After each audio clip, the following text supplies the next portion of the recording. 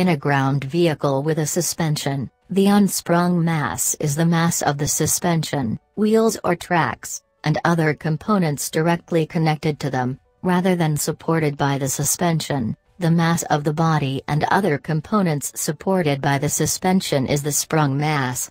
Unsprung mass includes the mass of components such as the wheel axles, wheel bearings, wheel hubs, tires, and a portion of the weight of drive shafts, springs, shock absorbers, and suspension links. If the vehicle's brakes are mounted outboard, their mass is also considered part of the unsprung mass. Effects of unsprung mass. The unsprung mass of a wheel offers a trade-off between the wheel's bump-following ability and its vibration isolation.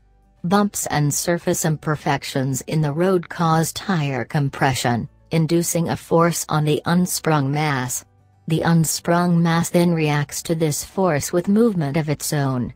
The motion amplitude for short bumps is inversely proportional to the weight. A lighter wheel which readily rebounds from road bumps will have more grip and more constant grip when tracking over an imperfect road. For this reason, lighter wheels are sought especially for high-performance applications. However, the lighter wheel will soak up less vibration. The irregularities of the road surface will transfer to the cabin through the suspension, and hence ride quality and road noise are worse. For longer bumps that the wheels follow, greater unsprung mass causes more energy to be absorbed by the wheels and makes the ride worse. Pneumatic or elastic tires help by restoring some spring to the unsprung mass, but the damping possible from tire flexibility is limited by considerations of fuel economy and overheating. The shock absorbers, if any, also damp the spring motion and must be less stiff than would optimally damp the wheel bounce.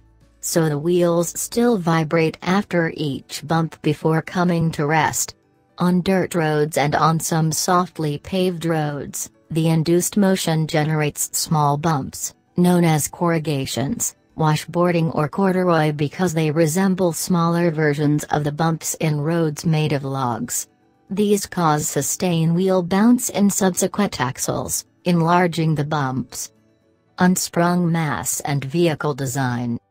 Unsprung mass is a function of the design of a vehicle's suspension and the materials used in the construction of suspension components.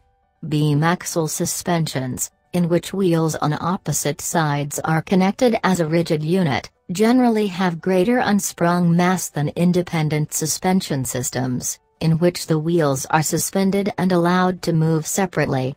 Heavy components such as the differential can be made part of the sprung mass by connecting them directly to the body. Lighter-weight materials, such as aluminum, plastic, carbon fiber, and/or hollow components can provide further weight reductions at the expense of greater cost and/or fragility. The term unsprung mass was coined by the mathematician Albert Healy of the Dunlop Tire Company. He presented one of the first lectures taking a rigid analytical approach to suspension design, the tire as a part of the suspension system, to the Institution of Automobile Engineers in November 1924. This lecture was published as a 100-page paper.